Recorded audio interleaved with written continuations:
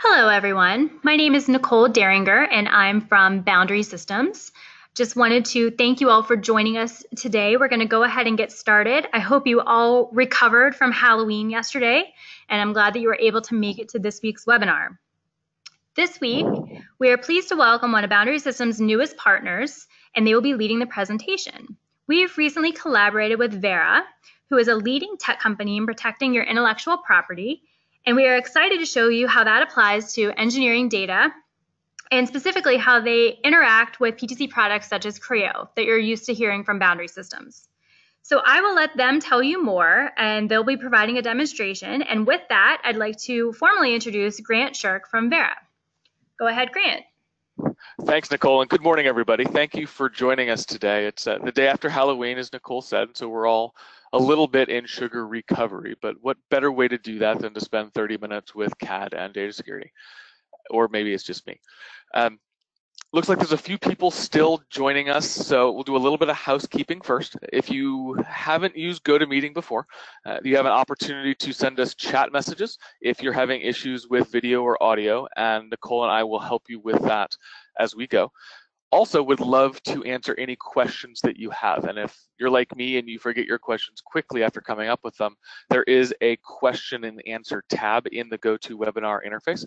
Go ahead and put your questions in there. We'll get them organized and put together, and we will try to get to those either as we go if they're pertinent to the conversation, or we'll settle them all up at the end. I've also got with me here today Bert Granches, who is my Vice President of Solutions Engineering, and he'll be driving our demo of data-centric security. And so hopefully we'll get some good questions fired over to him as well. All right, let's jump into this. The plan for today is to spend 15-20 minutes to talk about this challenge of protecting intellectual property, particularly in an economy where we just can't compete if we're not collaborative, and extending that collaboration both inside our organizations, but then outside throughout the supply chain. I like to say here at Vera that we've oversolved the collaboration problem, making it very, very easy for people to take sensitive information outside of the company, which is good, but at the same time, it introduces a lot of risks for data loss. I like to think that Ben Franklin was a secret manufacturer because he understands this problem very, very well. You know, his classic quote, 3 can keep a secret if 2 of them are dead. That's the way we would love, don't shoot the messenger, but we have to operate in a world where we protect our intellectual property, even if we do need to send it externally. But the problem is while we might trust our primary contact at some of our manufacturers or vendors, you can't always trust the second and third hops down the line. And in fact, we're seeing a lot of trends in the information security community where we're from, that it's those third parties that we work with that are actually most at risk for data breach. And so in an environment and in an economy where this community, the manufacturing community, are really the engines of economic innovation, whether you look at it in terms of the massive contribution to the US GDP, or even just the contribution to innovation itself around patent holdings and patent filings in the company, the vast treasure trove of trade secrets, R&D, engineering and manufacturing data is a rich, rich ecosystem that makes it all the more attractive to someone trying to capture that data, and all the more important for us to defend it. At the same time, as I mentioned, it's these third-party groups that we work with that are probably most at risk of attack, data loss, etc. If you look at all of the recent incidents, whether it was Netflix or Verizon or Anthem, in other industries, it's data and information that had been shared externally that was captured and exploited. And there's a recent report, if you haven't seen it, from Verizon, it's a free download. It's their 2017 data breach report. There's a whole section devoted to this challenge in manufacturing. And even more so in this organization, 93% of those threats were external to those organizations. So that is a big, tough challenge that we need to really shift our thinking in order to address. And unfortunately, unlike other industries where the risk of data loss is really centered around financial information, personally identifying information, or personal health data. In manufacturing engineering, it's all about the designs. It's all about the trade secrets, the formulations, and the product specifications that would give a competitor an advantage in the market. And so as a result, there's a lot of different challenges in manufacturing that are driven simply by the way that we do business. And I think it's summed up very, very well from what we see from our customers as a struggle to really protect that intellectual property as it moves through the supply chain. Whether it's your challenge of working with very complex production teams, both internal designers as well as external quoting processes and builds and design and quality, where you're forced to share this information externally through your PLM or even through other file sharing tools like Box, Dropbox, ShareFile, you name it. At the same time, while we have really, really strong visibility into the physical components of our supply chain, where we see risks and disruptions and we're having issues with certain parts and suppliers, the digital component of the supply chain is almost hidden these days. We don't have good visibility into what happens to designs and drawings and pricing and orders as they flow through that process, and we need to be able to tighten down on that a little bit more. Certainly, there is a huge competition for talent, whether it is supplier and vendor talent or internal employees. There have been countless instances of organizations who've had to go and seek out an employee who left and went to a competitor and took trade secrets with them. There was actually a very high-profile case in the Northeast recently at a pharmaceutical company where an employee left a cancer startup, took what they valued at $1.25 billion worth of intellectual property with him to a competitor who subsequently put a competitive drug into the market at an accelerated pace. These are real risks to the business. We don't want to talk about them, but there are definitely things that we can do to tackle not only these kind of ongoing and insider threats, but also these external attacks on IP and trade secrets that we're talking about. So I think that's the nature of the problem, right? We have rich amounts of data that are driving not only our business, but an ecosystem of businesses that sit around us. Because of the way we have to work in order to deliver on the promise of our products, we've introduced a lot of new security challenges into the system. And unfortunately, what that means is a lot of the traditional approaches that we've brought in order to protect this data simply aren't up to the task. It's not that they're ineffective. A DLP tool or a classification tool or disk-based encryption on your laptops serve a very critical purpose. However, they don't solve the challenge of how do I protect my information once I send it outside, once I have to trust someone outside of my organization or somebody with a device I don't manage with critical IP. And whether you're looking, if you've already taken a step into a cloud with a cloud access security broker or a CASB, they're a great monitoring tool. They'll extend your DLP to cloud services, but they can't protect that data once it's there. They'll give you good monitoring and information, but that's about it. DLP is the same. It's making this best guess label on should I let that go, should I block it, should I send somebody an alert. But again, for everything that we've let go, and it's a kind of a best guess scenario, once it's gone, it's gone. We can't do anything about it. And certainly as we're looking at information internally, we can kind of get a sense of what there is, but it still doesn't protect it once it's gone. It's that problem of external sharing that we need to examine and invest in if we're going to tackle some of these challenges.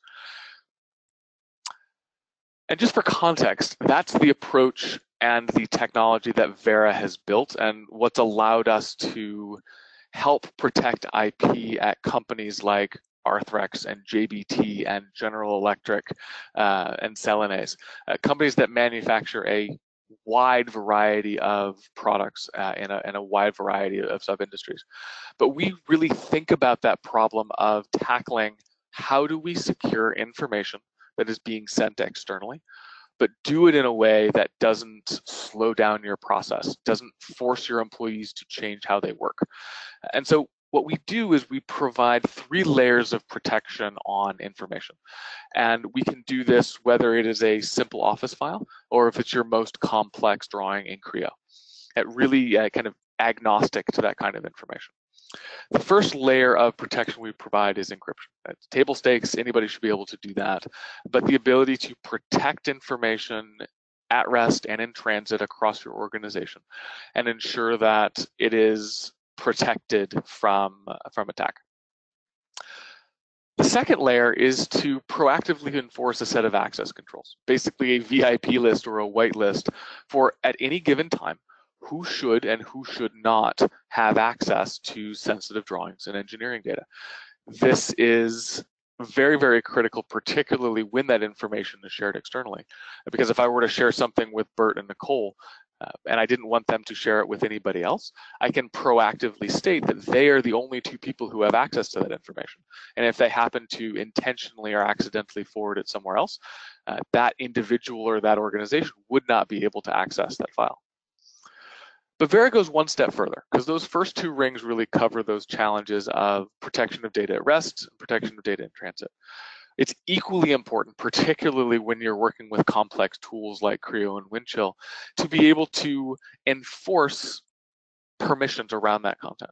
Really make sure that if I've sent a file out to a vendor, that I can protect the ability for me to keep my designs intact, to make sure that either they cannot manipulate or share them anywhere else, and even restrict ability for people to take screenshots and copy shapes and objects out of those drawings and put them somewhere else. Really protecting against data exfiltration from files and drawings that are in use, as it were. By taking this approach, by really collapsing a lot of these class of protections down to individual data files, not only does it allow us to follow that information anywhere it travels, really essentially attach the security directly to the file itself as opposed to the application. It allows you to not only dramatically improve your ability to protect that information, but it also allows us to do it in a way that is almost invisible to your end users. They will know that they're working in a secure file, something that is sensitive, and that's really, really good for your security awareness programs. But at the same time, we don't get in the way. We want to be able for them to work seamlessly and naturally in their preferred tools. And that helps your organization because it reduces the friction it takes to work with you while you still retain control over your information. And that's why this idea of data-centric security, or security that follows your files wherever they go, is so critical. Because not only does it allow you to protect all of your intellectual property, no matter what kind of content it is, it opens up your organization to be able to work with more partners and more vendors in a trusted way, no matter how you have to share files with them. You know, you might have one company that you've been working with for a long time, and you can invite them into that PLM system. You may have another vendor or provider that you have to share through a box or a Dropbox, and you want to be able to keep control over that content even as it heads through the file. Or you might be working with somebody who sits behind the Great Firewall, and you know you have to transmit data to them physically on physical drives. Ensure that even if the package is intercepted on the way or is inspected, they won't be able to get access to the content on the drive. Beyond that, though, you're going to get a lot better visibility and understanding of what's happening across your digital supply chain.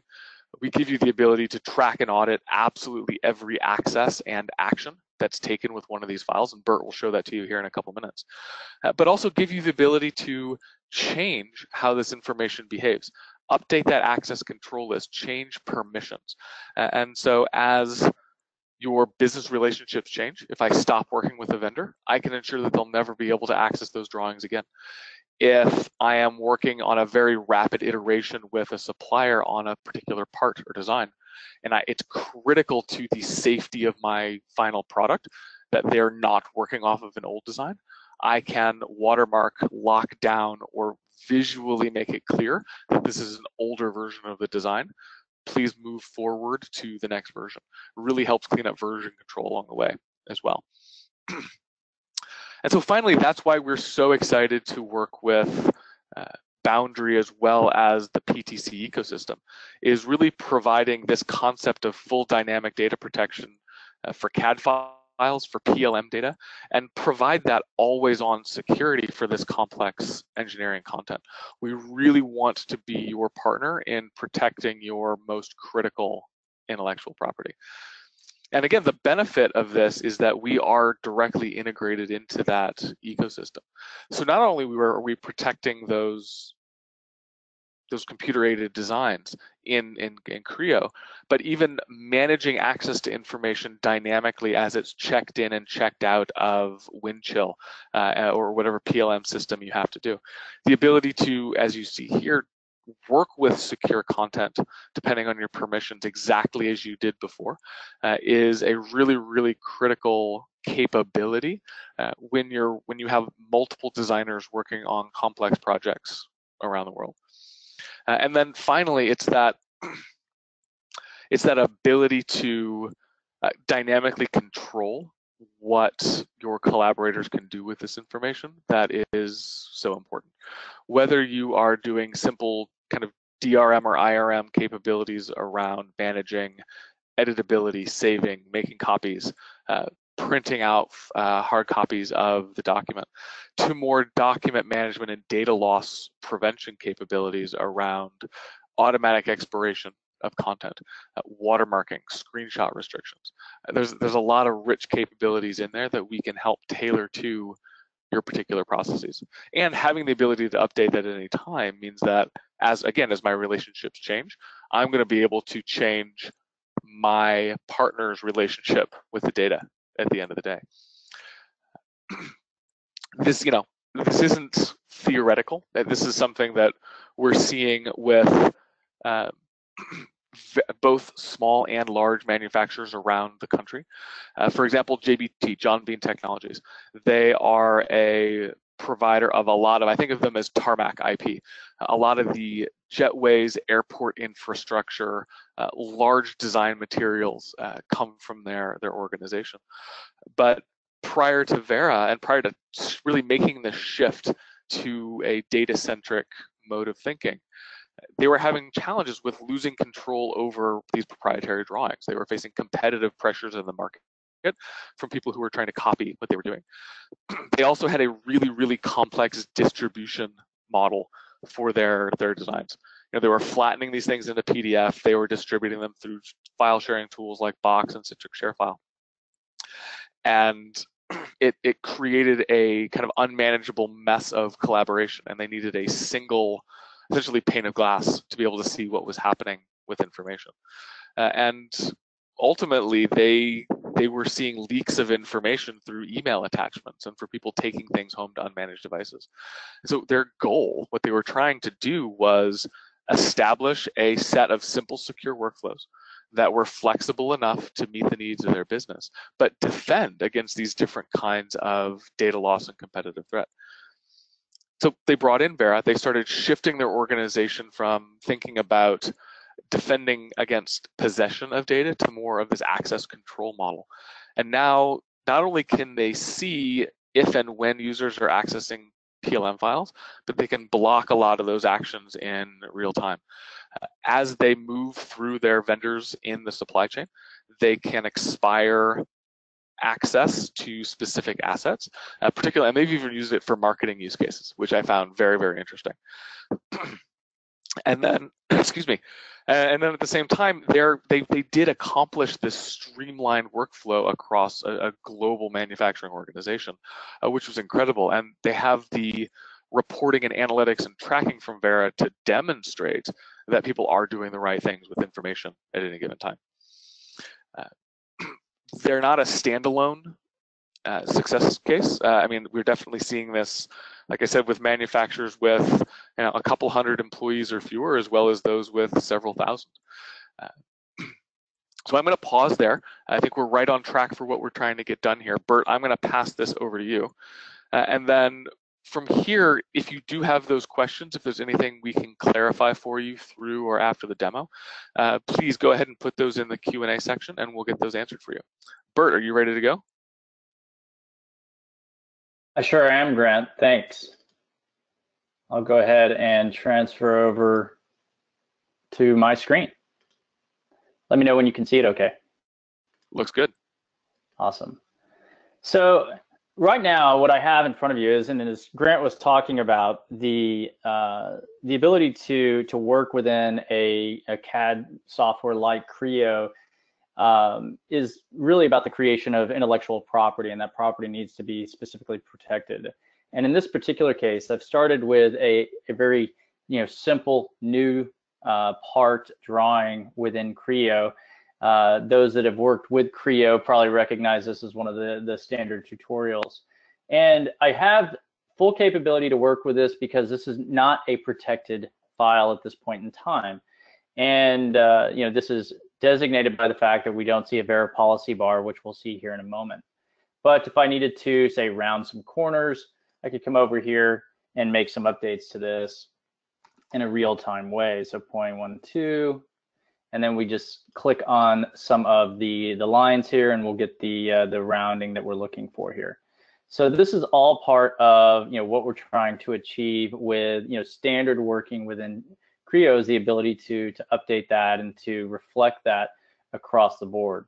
Now, what's interesting, and where we've worked with companies like JBT and others, is really around how do we start to protect this new intellectual property as it's being managed by the company. And so as I go to save this file, there's a couple of things that's going to happen that you'll notice.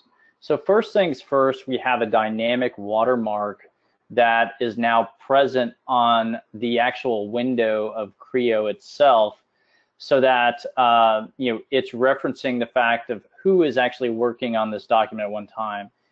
Now with Vera, we're actually operating in the background. We're logged in as the user bert@vera.com.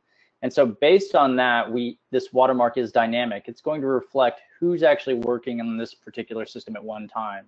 So in the event that I decided to take a picture of this with my phone, then this watermark that's made up of millions of different pixel colors and is very difficult to remove will designate where this leak may have stemmed from. Additionally, we have our Vera policy bar here. Now this is just an overlay bar. You can see I can move it around, that dictates the type of policy that I have. In this case, because of the nature of my relationship to my company, I can edit this particular file, and I can print as well as work in an offline mode. I can easily minimize this to get it out of my way if necessary, but this is a great indicator of what I can and cannot do with the file. I'm not allowed to copy and paste into non-secure documents, as an example. However, I am able to continue to work with this document as I need to. Again, if I came over, say I wanted to round a couple of more edges, I could do that without issue, all with the Vera protection applied. Now, as I go to save this, or actually, let me complete that that rounding, and I can go to save this file again, it's going to continue to upload back into the Windchill environment. So to demonstrate this, I'm just going to simply exit out, and then we'll come back into Creo. Give it a second to open here.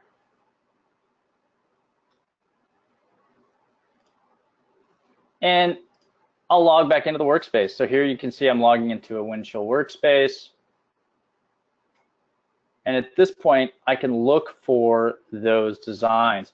Here you can see we have those set up right here at the top. I have my Vera Demo 2. And if I click on that and open back up, as I open this file into Creo, Vera is actually going to be applying that protection on the fly. So as it's stored within Windchill itself, it's not going to have that level of protection and as part of it. So you can easily manage that within your existing storage systems. But anytime you're pulling information out of that secure repository, which is Windchill, then we're going to apply those protections on the fly.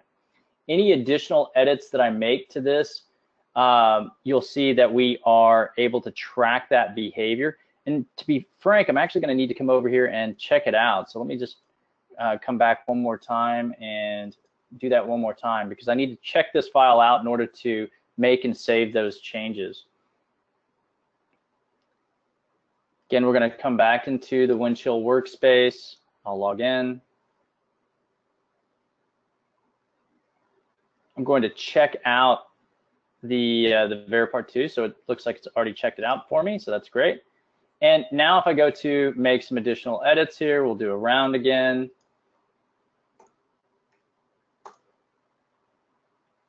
Come over to a couple of the other edges. And get out. We can revolve this. We can include these parts that we're creating within larger drawings as well, to where you have secure parts working within secure drawings. And you have the full capability to manage and edit that in a very secure manner, so that when others who may be coming in to share that experience or to share that IP or take that part and put it into another drawing, you can change and control how they can work with those individual aspects. So now if I come over here and save that file, I can also come back in and check in that piece. So I'll go ahead and check that in.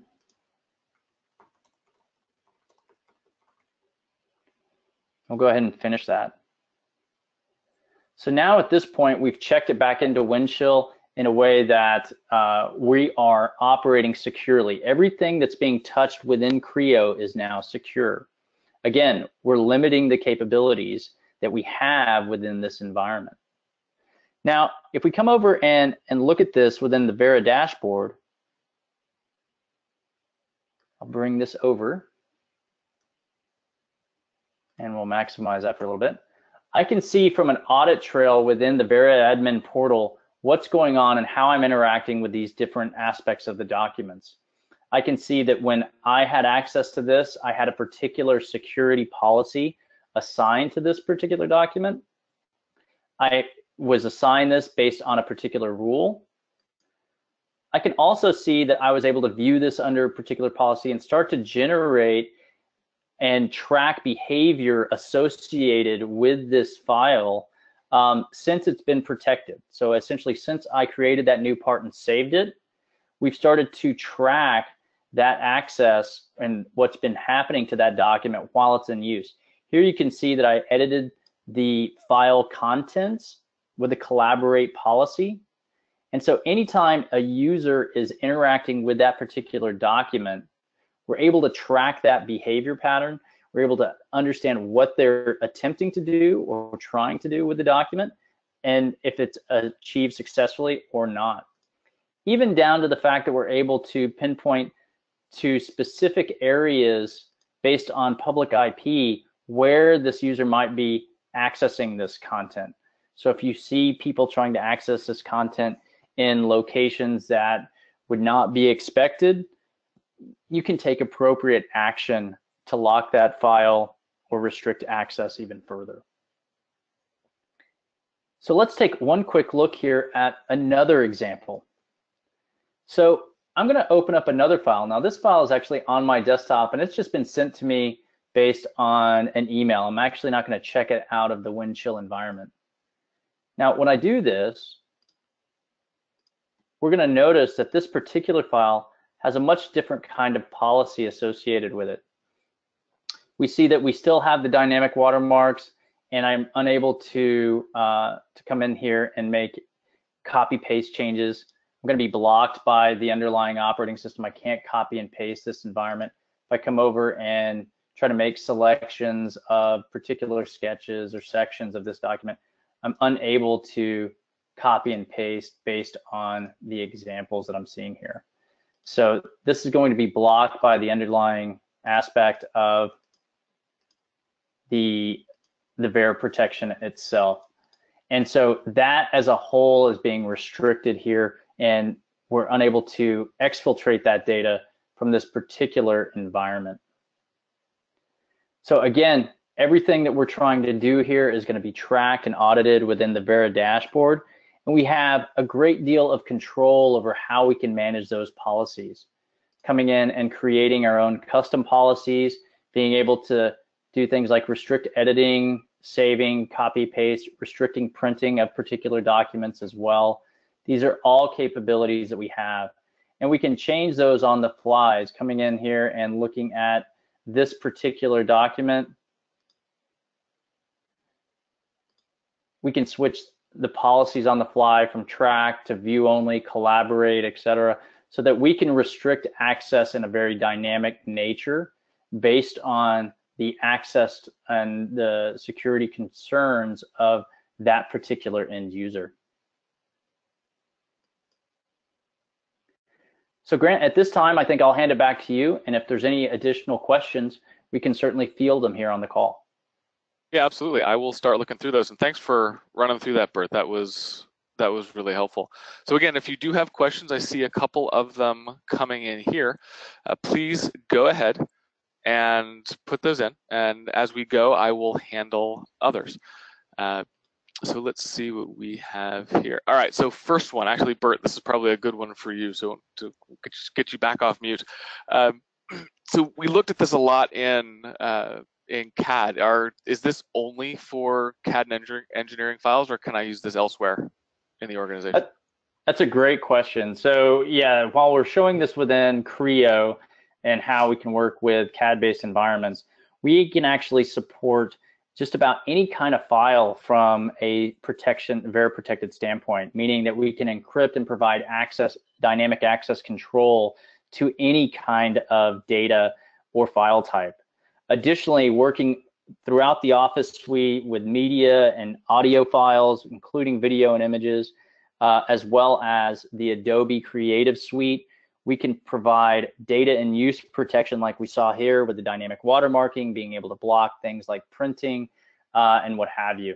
So this is a key aspect to how we can not just work within CAD software, but across the entire organization to provide detailed protection and auditing of your information, even once that goes out of your particular area of control. Got it. Thank you. And then I think I'm going to jump on that a little bit too. You mentioned video. One of the more interesting use cases I've seen from our customers as they spread the use of the product is they're actually using it to protect the training and safety videos that come along with their products. There's often a good amount of competitive or intellectual property that's transmitted in those. How do you use what's it designed for? What are their specifications? But they also use it to track compliance. If they're delivering something to a field and they have requirements around delivering and watching training, they'll actually use that dashboard functionality you just showed to track and make sure that customers or end users are actually viewing the safety and training material, and they're able to audit and report on that at the end of the day as well, which is helpful. All right, next one. Let's see here. Okay, so this next question is about, do I have to go in and make all those changes myself manually? We have hundreds or thousands of these files. The answer to that is no. You certainly can do that manual updates and securing that Bert was showing you, but one of the key advantages of Vera, and again, trying to get to that invisibility aspect, is around automation. So you can set this up so that as content is created or when that information is shared, based on what we know about who is taking that action and what we know about the file or the information that you're trying to share, we can automatically apply security and update permissions based on that action. So really most of your employees won't have to change anything about what they're doing, but you get security and control kind of for free along the way. Yeah, and just to recap on that, as we saw in the demonstration, that was an excellent example of where that automation comes into play. As the end user of the Creo environment and work, as a designer or an engineer, I wasn't having to think about what needs to get saved, or what needs to get protected. The act of saving the file protected it, and then checking it in and out of Windchill ensured that I was looking at that document with appropriate permissions. So all of that together was set up behind the scenes through very simple configuration rules. And from that point forward, I'm able to work as I normally can in a very secure environment. Got it. All right, and then it looks like this is the last one that we have for the morning, and then we can let you all go. But the question is, all right, you showed a lot of this security for files, but you mentioned data loss through email earlier. Is there anything you can do about email? Awesome question. So yes, I'm glad you picked up on that, because Vera is not just a file security solution. We're a platform that can protect pretty much any kind of data that's moving across your organization. In fact, today we just announced the next iteration of that for Vera for Mail.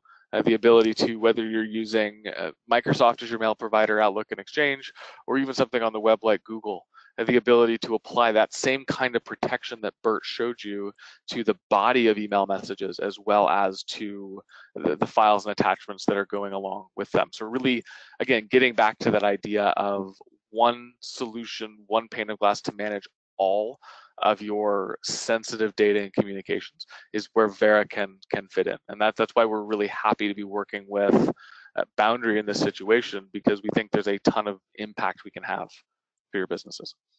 All right, I think that is where we're at. Nicole, is there anything else you need from us before we wrap up today? I don't think so. Just a thank you for joining us and being guest presenters on Boundary Systems webinars, and thank you all who attended. We will make sure that a recording of this gets posted on YouTube so you can share with your colleagues. And I think that's it. Have a happy Wednesday. All right, thanks everyone.